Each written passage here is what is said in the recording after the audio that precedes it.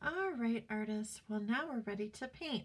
So you should have gathered your materials and you needed some paint, your paintbrush, and also a cup of water. My cup of water is off to the side, so you might not see it. I don't have enough room on my camera to have everything in the camera shot, so sorry about that. Well, now we're ready to paint our pumpkin. And this is going to be fun because of all that hard work we did coloring in the polka dots with crayons.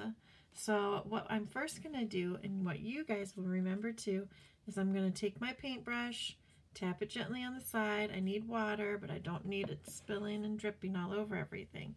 And I'm going to pick a color to use. So I am swirling around in this fun color bluish green here. And now I'm going to go right over my polka dots. And what you're going to find is when you do that, the paint is going to kind of go off of the polka dots because water and crayon don't mix. And so what's fun is we can still see the polka dots through the paint. And we don't have to worry about painting right on top of those. So I have my pumpkin color here, and I'm going to keep painting it in that color.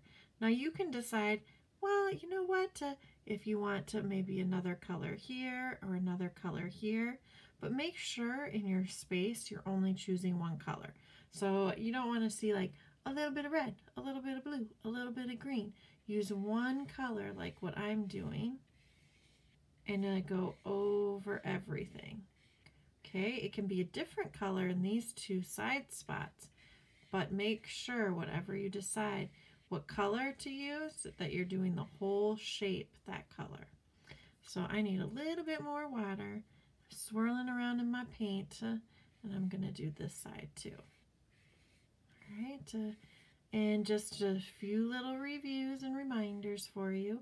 If you're wearing long sleeves, you might want to push them up to your elbows so you don't drag that sleeve through the paint. You might decide that you need something underneath your painting before you paint. You could do that too. If you remember, we always had a messy mat or a painting paper we put underneath it. And you could also make sure when you're painting, you're taking good care of that paintbrush of yours because you're going to need it for some other art projects in here. All right, so now I painted my pumpkin, but I'm not quite done. I want to go ahead and add some things into the background. I'm going to move my paint out of the way a little bit just so that you guys can see my background more. But my paint's still there and I'm still going to use it. So I'm going to wash off that blue off my brush, and now I'm going to go back in and I'm going to decide some paint colors, and I'm going to start adding some polka dots. Remember Kusama thought that polka dots were a little symbol of us, and that we're all polka dots in the world, and then Earth is a polka dot in outer space. All of the other planets are polka dots. All of those planets that have stars around them, those stars are polka dots. And then the whole universe is one big polka dot. So we are just a polka dot among billions. I kind of like how the sound of that, that we're all a polka dot in the universe. That sounds fun to me. I might decide to change colors, and I am. So I'm going to use another color now. And if you notice, I didn't go over my polka dots. So I didn't put them together or make them touch. So I'm going to keep doing the same thing. And I'm going to add some polka dots in between it with this orange color, if you can tell in the camera. So now I've got that. And then, you know what? I'm going to move on down to the bottom and into the ground. And I think the last thing that I'm going to do is paint a nice ground. So I'm going to paint it any color I'd like.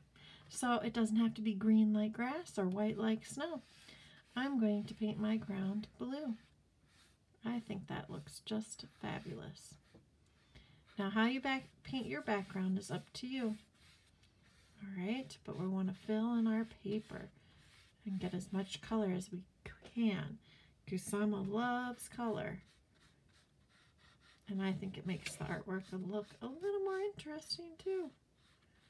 So when you're all finished with your painting, make sure you don't hold it up right away. I know you'll be proud of it, but you got to let that paint dry. Remember, we don't want any paint dripping off of it or messing up your artwork that you worked so hard at.